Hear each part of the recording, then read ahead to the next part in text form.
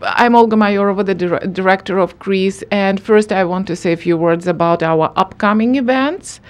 On March 23rd and 24th, we have 20th annual symposium of Soyuz, the research network of post-socialist cultural studies. It will be the focus will be not only Greece area, but also China, and I think it's even more inviting and appealing, such a combination. So it would be a very interesting conference. I just saw the program, and the program is on Greece website. So please look at it if you are interested in post-socialist cultural studies, which is a fascinating thing to study. And our next noon lecture will be on April the 4th.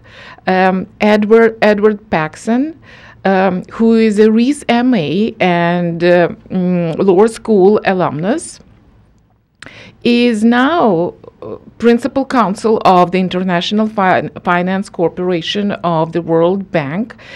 He will present a lecture called Beyond the Tower: What Happens When Your Grad School Application Essay Comes True. So we will have lots of fun, I think, to find out about that. And I'm delighted to introduce our today's speaker, Mila Turajlic, documentary film director. Mila was born in Belgrade, Serbia. She graduated from the London School of Economics with 2 degrees, film and TV production and media and communications. Initially, Mila was involved in political activism, but then converted herself into filmmaking, into art, in the belief that art is more subversive than political activism. And the result of this conversion was very successful. The movie Cinema Komunisto, the documentary film that actually many of us watched yesterday, and today we will get a deeper insight in how it was made and what surrounded the entire and inspired the entire project. So please join me in welcoming Mila.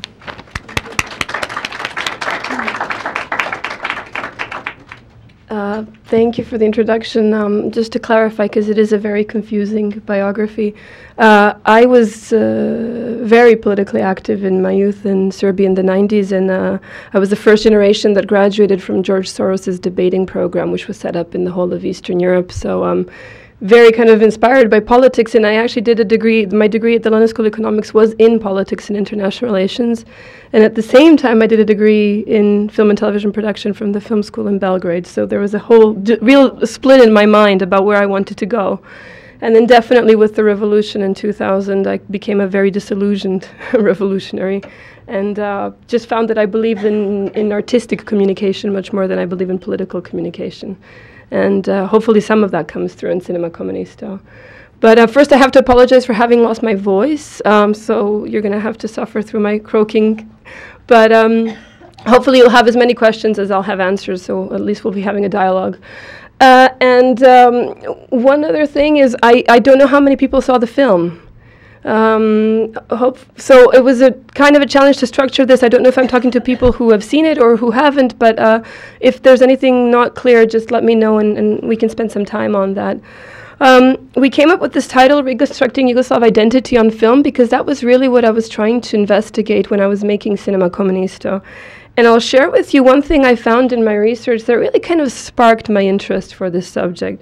So I was digging through the library of the Yugoslav Cinematheque, which is basically this old apartment, kind of stacked to the ceiling with books, and there were these, they were called the Red Bulletins for Cinematography, and I found an ad in one of them which really was bizarre. Sorry about that. This is the ad. I translated a part of it for you. Public call for synopsis and scripts for a feature film about the role of railway workers in the National War of Liberation, which is to say the Second World War. The film needs to show the unity of railway workers of all of our nationalities in the organized struggle led by the Yugoslav Communist Party and Comrade Tito against fascist occupiers and domestic traitors. What's most bizarre is that this ad is from 1976. I remember the image you see on the back of the screen because I'm sure you want to know whether this film was ever made. But this is what the original ad looked like. If you see the photo in the ad and the photo in the background, you'll realize that the film was indeed made. And it is actually quite an accurate replica of what I think the people who wrote the ad were intending. You can see there were cash prizes for the best script.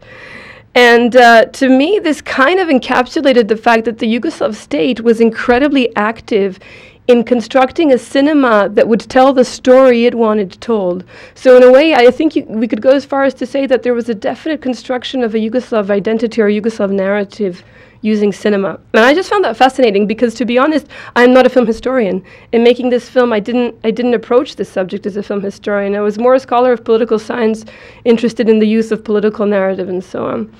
So to take us back 30 years to the beginning, this is kind of the mission statement for Yugoslav cinema as defined by the man who was given the task of creating a Yugoslav cinema right after the Second World War. So basically, for those of you who haven't seen the film, just a little historical background. Yugoslavia, as it emerged from the Second World War, was led by Tito. Already in Tito's military headquarters during the war, they created a film section. So you get an idea that this was a man who knew immediately what he was going to do with cinema. My personal interpretation for this is the fact that Tito was in Russia during the Bolshevik Revolution. And I personally think, I've looked at some of the biographies dealing with his early life. There isn't that much mention of it, but I personally think he must have seen what Lenin was doing with cinema. So he must have had that kind of added to his understanding of what cinema could do. So anyway, Alexander Vučić, a very, very famous writer and poet of Yugoslavia, kind of came up with this, mission statement of what our film art is supposed to do and what it's supposed to show.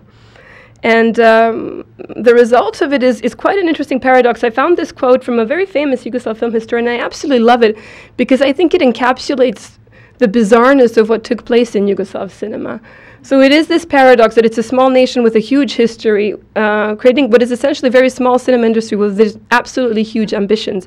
And by the 1960s, they were making films in Yugoslavia which were the most expensive films made in Europe at the time. So it gives you an idea of the megalomania kind of driving this cinema project.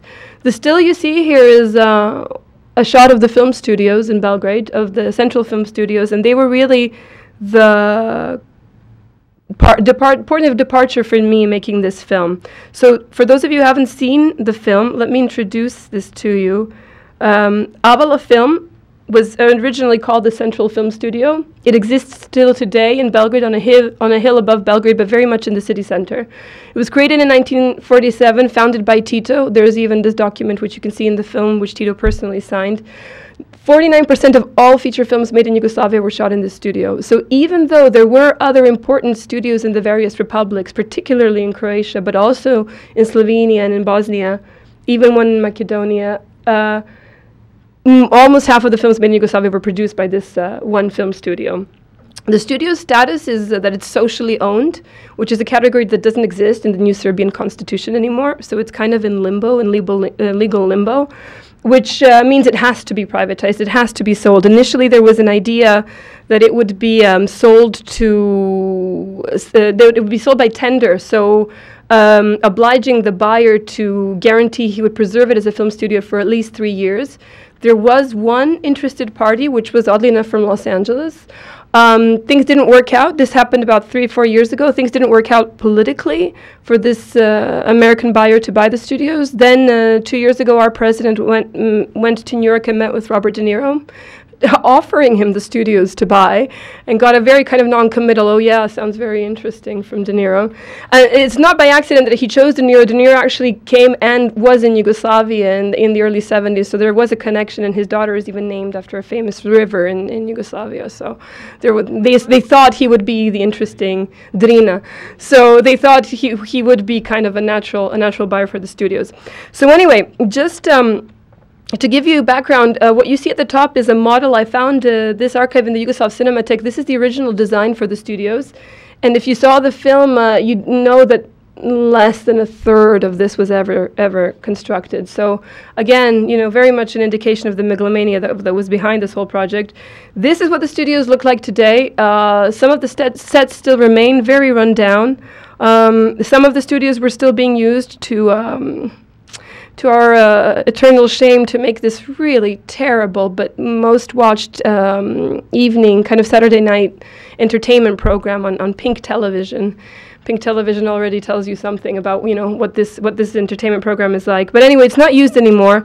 This is the state of its props department. This is the state of its film lab, which doesn't have any electricity, even though the machines are in working order. So that's just the sad reality of the studios today. But to take you one step further, the inspiration for these studios obviously came from the Italian Cinecittà. It was this whole idea that they could transport that model of creating films there. The Cinecittà after the Second World War was thriving because American films were being shown. There was a whole interest in shooting American films in Yugoslavia as well, particularly after the split with Stalin. And if you saw the film yesterday, you'll see how dramatic that was in reorienting Yugoslavia's policy towards cinema. So just to tell you a little bit about this Hollywood connection, in 1948, right before the split with Stalin, of the 122 imported films in Yugoslavia, 97 were Soviet and only one was American. By 1952, there was no Soviet films shown in Yugoslav cinemas, so it shows you this radical shift of policy. What's interesting is that by 1961, they regain a balance between showing American films and Soviet films, and it's not by accident that it's in 1961, because that was the year of the first non-aligned conference in Belgrade. So Yugoslavia, again, changed its political direction, orienting itself a little bit further away from the West, trying to reposition itself in this kind of no man's land in between. And again, this is reflected in the kind of films that are being showed to Yugoslav audiences.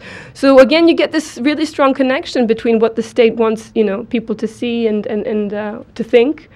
But what I think might be interesting to you as an audience in particular is this linked to Hollywood in particular.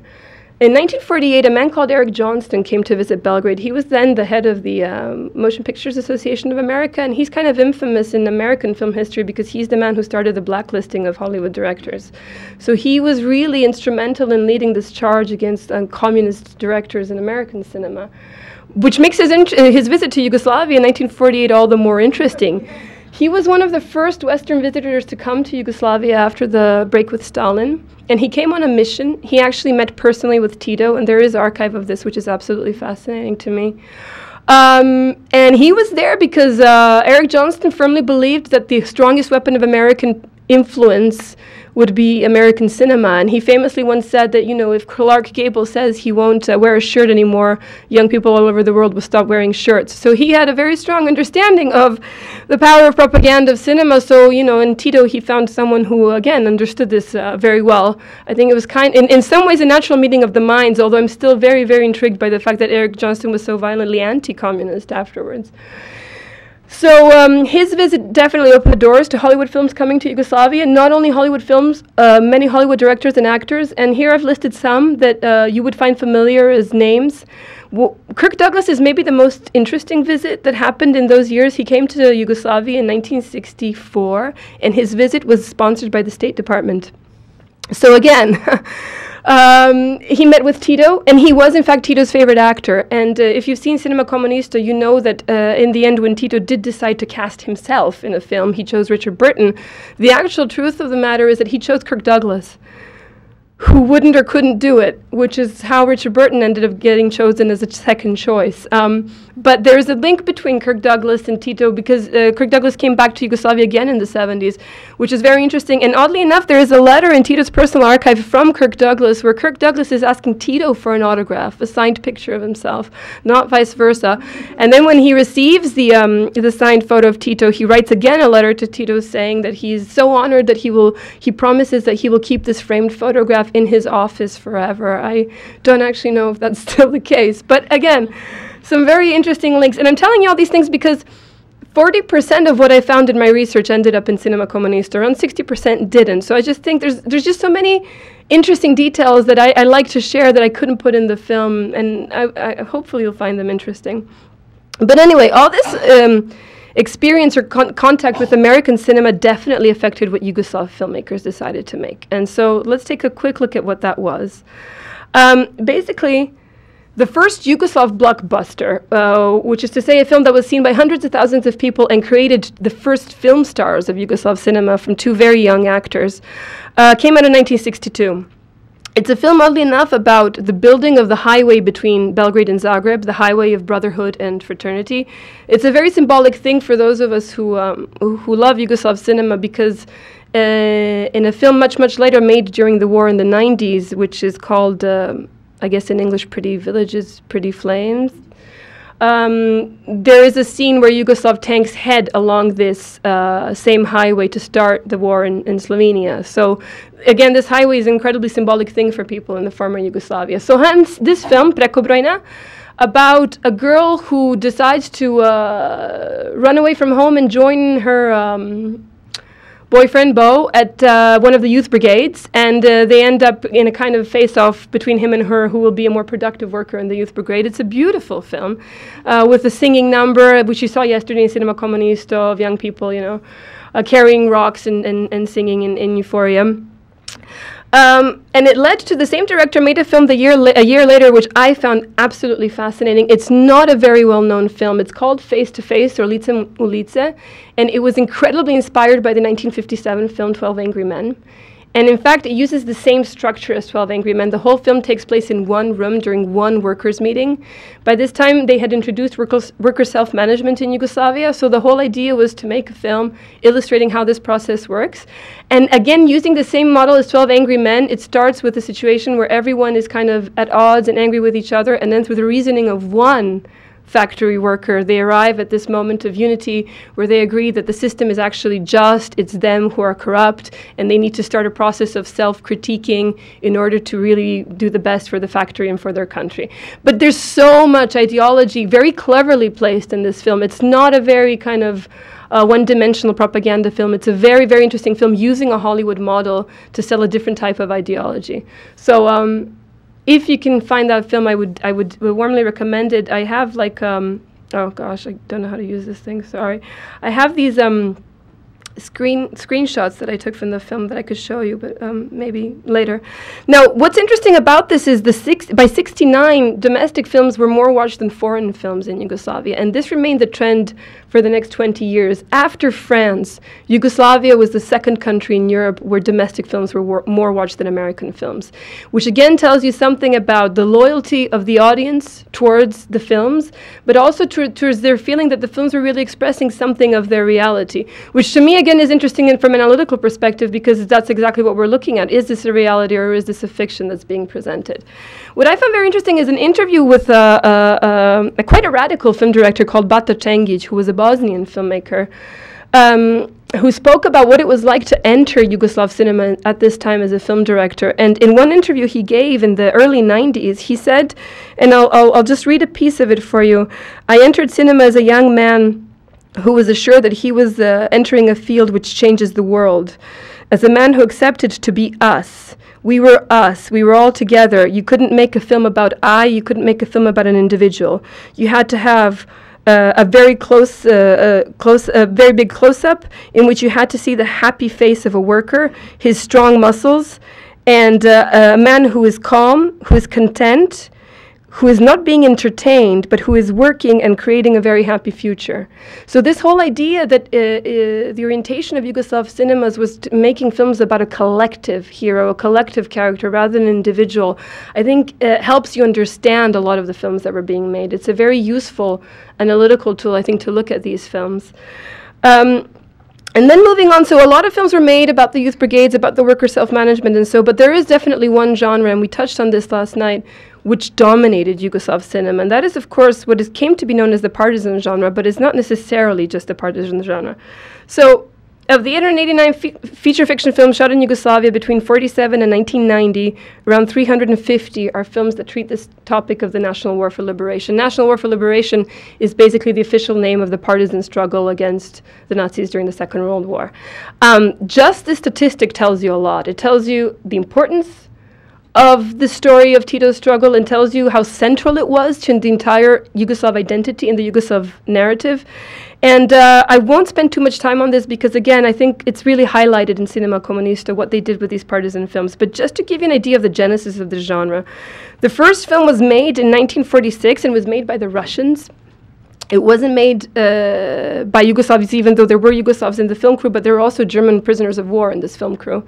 But it was directed by Eisenstein's DP, which, again, gives you the close link between Yugoslav cinema and Russian and Soviet cinema. And I found this in the archive of the Croatian Cinematheque, and I absolutely couldn't believe it. This is the script. This is a script which is written in 2 languages, Russian on the left, Serbian on the right. And what I absolutely adore about this script is if you read the first line at the very top, it says, "The lights go down in the cinema theater." So that's what the script begins with. And then on the very first page, I don't think we have time for me to read all of this to you, but on the very first page, it shows you that the Russians have been given the task to create the narrative for Tito's fight against the Germans, and they're going to pack that entire narrative into one film. And really, this one film tells you every episode from the Second World War that's kind of considered relevant, even the destruction of the bridge on Neretva. You see Tito in the film, which would never have happened in a Yugoslav version of this film, but the Russians kind of did this, and the outcome was a film that no one was really happy with.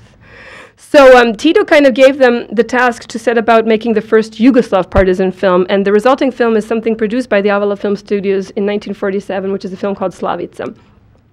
Slavica was a huge hit in the former Yugoslavia. It was seen again by hundreds of thousands of people, and it is considered the kind of founding film of the genre. What I found interesting is I found a transcript of a visit of a group of film workers to Tito in 1954.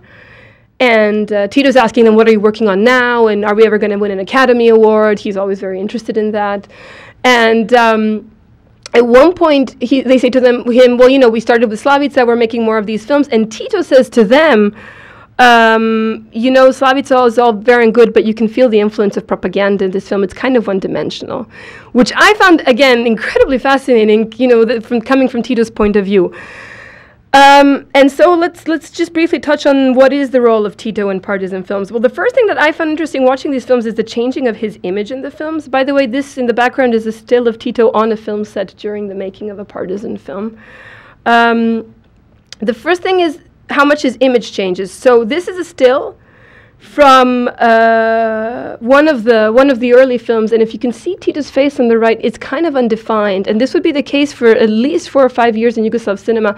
There were no official portraits of Tito yet, and so his image in Yugoslav cinema is kind of unrecognizable.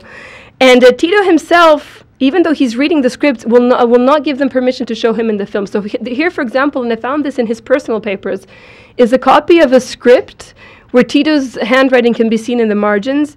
And so it's in the script, it's a dialogue between him and Captain Stewart, who is a member of the British mission sent to the headquarters of Tito during the war. And Tito says in the margin, here you should give my answer. We have launched several offensives around Yugoslavia. So he was involved in great detail in the making of these films. And one thing I found in his notes is viewing notes on one of the partisan films where he makes a comment that the fingernails of a partisan girl are too clean, you know. So we're talking about a man who's really involved in what he's looking at. And if you've seen Cinema Komunisto, you know, he's a man who saw 8,801 films in 32 years. He is a bit of an expert. What I found very interesting, and we couldn't put it in the film because it was just too much material, but Leka's stories about how Tito watched the films. For example, because many of these films came to him from censorship, he didn't have time. The films weren't imported quickly enough for him to show to Tito. So oftentimes he was grabbing films that arrived in the country for the censorship board to review. They weren't subtitled. And he was showing Tito Chinese, Russian, German, English, French films without subtitles. And I asked Leka, well, how did he understand what he was watching? And Leka said, oh, he got what was going on. It wasn't so much about following. And then he said, and I said, did he ever comment on the films? And he said, you know what he would do? We would be watching the film, and then he'd say, Leka, stop for a minute. And he'd walk off to his office and write something down, and then he'd come back and say, okay, now we go on. And I began to realize what Tito's relationship to watching these films was. One other really interesting anecdote that I have to add, just because I'm really sorry that it didn't make it into the film, when Castro came to visit Tito in Yugoslavia in 1974, he was a guest of Tito's Ambrioni, Tito's island in the Adriatic. And Tito sent Leka with 2 films for Castro to watch. One was Neretva, the other one was Sutjeska. And the next night, Castro called and asked to watch them again. So Leka went and showed him the 2 films again. So then I said to Leka, well, what did he say after that? And Leka said, oh, he didn't say anything, but he shook my hand. And he was the 3rd. And I said, he was the 3rd what, Leka?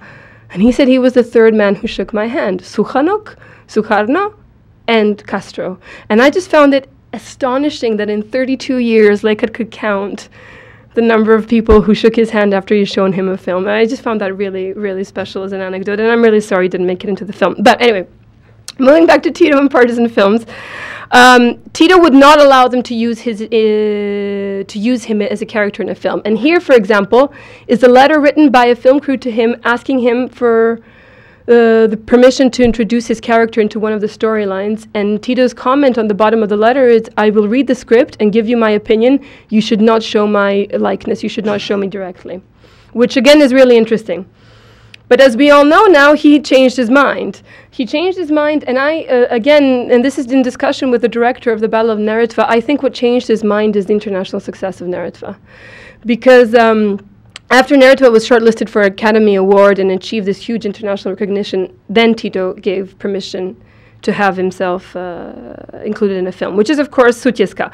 And not by accident, because Sutjeska is the film that tells the story. Oh, no, sorry, before that, and this is very important, I skipped this part. There was one director who found a way to introduce Tito's likeness into the film without Tito's permission, and his name is Fadil Hadžić. He made a film in 1963 called Desant na Drvar. It is a film about a German attack that was carried out on the day of Tito's birthday, where German paratroopers descended on this cave where Tito was hiding out in the attempt to capture him. Now, what he did is incredibly interesting, and I'll start the clip underneath. Basically, you have a dialogue between 3 partisan officers discussing the fact that, they're really, they've got this kind of stronghold in the mountains, and Tito's hiding in the cave, and his birthday is coming up, and they're preparing a uniform for his birthday. And then what the director does is he uses the first existing film image of Tito and weaves it into the story, and you'll see how he does that.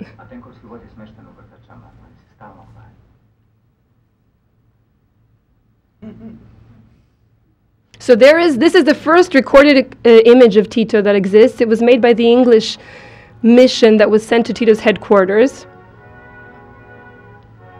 This original of this material is in color. It's held at the Imperial War Museum in London.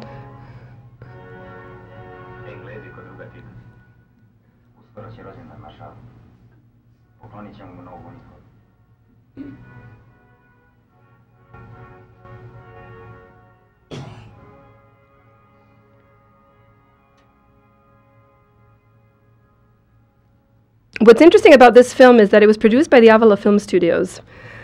And Avala Film Studios at the time was being run by Ratko Dražević, who, as you saw in Cinema Komunisto, was a former officer of state security. And there was a strong rivalry between the director of this film and Veljko Bulajić, who directed the Battle of Neretva. So much so, in fact, that Veljko Bulajić had made an incredibly famous partisan film called Kozara. an incredibly expensive partisan film. And this film is a response to that film to prove that you can make a spectacular partisan film without spending too much money. So now Veljko Bulajic's response to this is to call up Tito and say they're making a film in which the Germans are being shown in too favorable a light. So Ratko Dražević, the producer of this film, the head of the film studio, gets a call from Tito to bring him the rushes to see the film. And he tells this anecdote. There is a recorded interview where he tells the anecdote of coming to Tito's villa and the film being shown, and the first reel ends, and everyone's worried to see what Tito will say. And while they're changing to the second reel, Tito says, "Okay, someone bring us some beer." And everyone breathes the sigh of relief because they see, they're going to get his approval. So after Desan Nadrvar, Veljko Bulajic, not having succeeded in kind of derailing this film, attempts to persuade Tito to be in Neretva, and Tito says no. And Veljko Bulajic found a very interesting solution, which you saw in Cinema Komunisto yesterday. He introduces Tito's presence with this note that's being passed around from hand to hand, containing one of Tito's most legendary messages during the war. So now that Neretva is a success, and Tito says, yes, you can show me in Sutjeska, because Sutjeska will tell his life story and will tell the most dramatic moment in his life when he was wounded. And it's important to say that of all the Allied leaders in the Second World War, Tito was the only one wounded in a battlefield, which kind of really is, gave him some street cred in terms of his stature as a kind of partisan fighter. What's interesting is that the resulting film is called Sutjeska. On the left, you'll see the archival footage of wounded Tito. On the right, you'll see Richard Burton portraying that role. Just a small kind of really juicy anecdote about this. This film was supposed to be directed by Veljko Bulajic, but it wasn't. Because Veljko Bulajic, by this moment, had managed to alienate everybody else in Yugoslav cinema around him because he had this direct telephone link to Tito. That they spread some false rumors about him to Tito, and in order to really punish him, the man who was given the job to direct this film was not another celebrated director, was in fact Veljko Bulajic's assistant on Neretva, a man who'd never directed a film before or after. As a result, Sutjeska is really a bad movie. It's a terrible film to watch. But anyway, skipping ahead to one other really fascinating anecdote about Yugoslav cinema, and I think that's where we'll kind of leave off, is this genre was so successful that Yugoslav filmmakers were invited to other non-aligned countries to make the partisan films for those countries. So in 1984, a group of Yugoslav filmmakers was invited to Mozambique to make the first fiction film in Mozambique that would tell the story of their struggle for resistance and their road to independence. The resulting film is a disaster called The Time of the Leopards. I had a chance to meet and talk to the Portuguese writer who's actually the original scriptwriter on the film, and ask him about his collaboration with the Yugoslavs. And he was incredibly disappointed in this idea that you could take a model and then translate it to another country. But Mozambique wasn't the only time it was done. They did it in Syria, they did it in Egypt. So Yugoslav filmmakers really traveled around kind of exporting this model of a partisan genre. Where does that leave us now? There were two other slides I wanted to show you, but I think we'll skip them just in interest of time.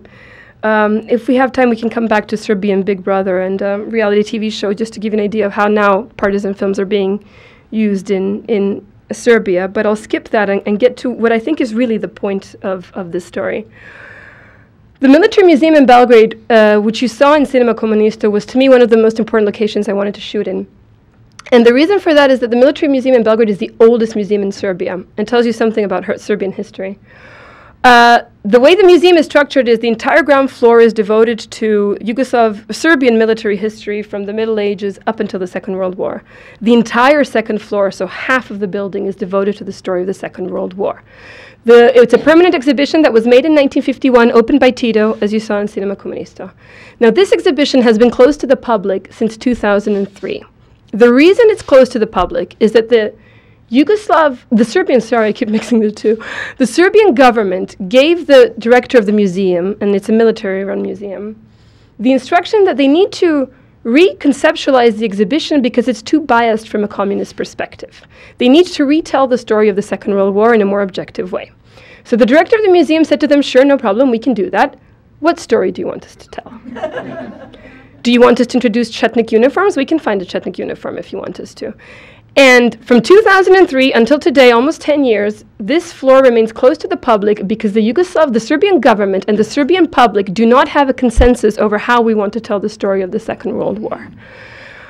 more disturbingly, the director of the museum said to them, and what do you want me to do about the 90s? Do you want me to create an exhibition about the war in Bosnia? Because Serbia never officially declared war with Bosnia. So how do you want me to tell this story?